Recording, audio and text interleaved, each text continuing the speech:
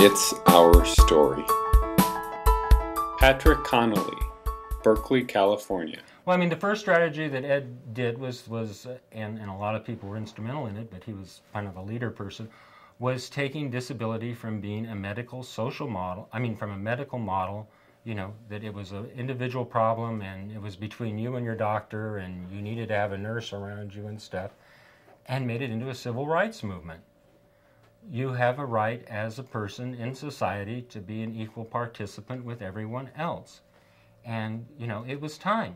We don't live like hunter-gatherers. We are an industrial society. There is no reason why everyone can't participate. And I guess that may get into our cultural war values about whether whether we shoot looters or save people. And of course, I'm a save people kind of person. I think... The It's Our Story project is a national effort to make disability history public and accessible. Visit us at www.itsourstory.org or on the It's Our Story project YouTube channel.